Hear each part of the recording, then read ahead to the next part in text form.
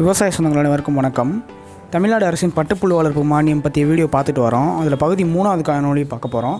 நீங்கள் நம்ம சேனலுக்கு புதிய வராங்க நம்ம சேனலை மறக்காமல் சப்ஸ்கிரைப் பண்ணி வச்சுக்கோங்க. அப்போனா நம்ம போடக்கூடிய வீடியோக்கள் உங்களுக்கு உடனே அப்டேட் ஆகும். வாங்க வீடியோக்குள்ளே போகலாம். 10 ஏனங்கள் கொண்ட பலமுனை பட்டு வளர்ப்பு அலகு அமைத்திடும் 4 பயனாளிகளுக்கு அலகு மதிப்பில் ரூபாய் 14,90,000 மானியமாக தலா 12.64 லட்சம் வழங்கப்படும் அப்படின்னு சொல்லியிருக்காங்க. அதாவது பட்டு புழு வளர்ப்பு அலகு அமைக்கிறதுக்கு மானியம் தரோம் அப்படின்னு சொல்லியிருக்காங்க.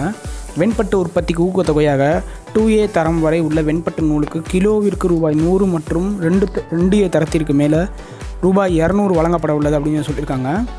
அடுத்து பார்த்திங்கன்னா 30 டன் வெண்பட்டு நூலுக்கு இவ்வுதவி வழங்கப்பட உள்ளதுன்னு சொல்லியிருக்காங்க. பட்டுத்தறி மேம்பாட்டுக்கு தறி ஒன்றுக்கு ரூபாய் 11,250 ரூபாய் 75% மானியமாக, அதாவது 11,250 ரூபா வீதம் 500 தறிகளுக்கு மானிய உதவி வழங்கப்படும் அப்படின்னு சொல்லியிருக்காங்க. கணினி மூலம் ஆடை வடிவமைப்பு மேற்கொள்ள 20 பேருக்கு 75% மானியமாக தலா 2.97 லட்சம் வழங்கப்படும் அப்படின்னு சொல்லியிருக்காங்க.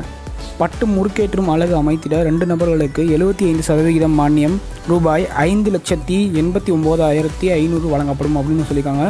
மகளிர் பட்டு விவசாயிகளுக்கு 950 பேருக்கு இலவச காப்பீடு தலா ரூபாய் 1000 மதிப்பில் வழங்கப்பட உள்ளதுன்னு சொல்லியிருக்காங்க. அடுத்து பார்த்திங்கன்னா தமிழ்நாடு அரசு பட்டு பயிற்சி நிலையம் ஓசூரில் உள்ளது. இங்கே நடைபெறும் 5 நாட்கள் பயிற்சியில் ஒருவருக்கு அங்கே கலந்துக்கிட்டீங்க அப்படின்னா, அந்த பயிற்சியில் கலந்துக்கிட்டீங்க அப்படின்னா ஒருவருக்கு 5,000 ரூபாய் ஊக்கத்தொகையாக தருவோம், பயிற்சி ஊக்கத்தொகையாக தருவோம் அப்படின்னு சொல்லியிருக்காங்க. அடுத்து பார்த்திங்கன்னா இதை தவிர அலகு நிதித்திட்டத்தின் கீழ் வெண்பட்டு முட்டைகள் போக்குவரத்து இளம் புழு வளர்ப்புக்கென 100 முட்டை தொகுதிகளுக்கு இளம்புழு வளர்ப்பாளருக்கு 100 ரூபாய் வீதம் மற்றும் பட்டு விவசாயிகளுக்கு ரூபாய் 500 வீதம் 30 லட்சம் முட்டை தொகுதிகளுக்கு ரூபாய் 180 லட்சம் வழங்கப்பட உள்ளது அப்படின்னு சொல்லியிருக்காங்க. மேலும் கூரை புனரமைப்பு திட்டத்தின் கீழ் தென்னை ஓலை கூரையினை புனரமைத்துக் கொள்ள 22,750 முதல் 173.55 லட்சம் நிதி வழங்கப்பட உள்ளதுன்னு சொல்லியிருக்காங்க. எனவே இந்த வாய்ப்பை விவசாயிகள் பயன்படுத்தி கொள்ள அழைக்கிறோம் அப்படின்னு சொல்லி அரசு சார்பில் குறிப்பிட்டிருக்காங்க.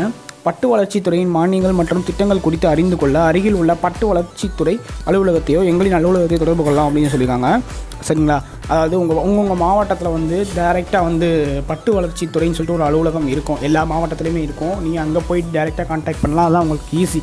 இல்லை அப்படின்னா சென்னையில் இருக்கக்கூடிய பட்டு வளர்ப்புத்துறை அலுவலகத்தை நீங்கள் நேரடியாக கான்டாக்ட் பண்ணலாம். அதுக்கான அட்ரஸ் டிஸ்கிரிப்ஷனில் கொடுத்துருக்கேன். மறக்காமல் அதில் போய் செக் பண்ணி பாருங்கள். நன்றி.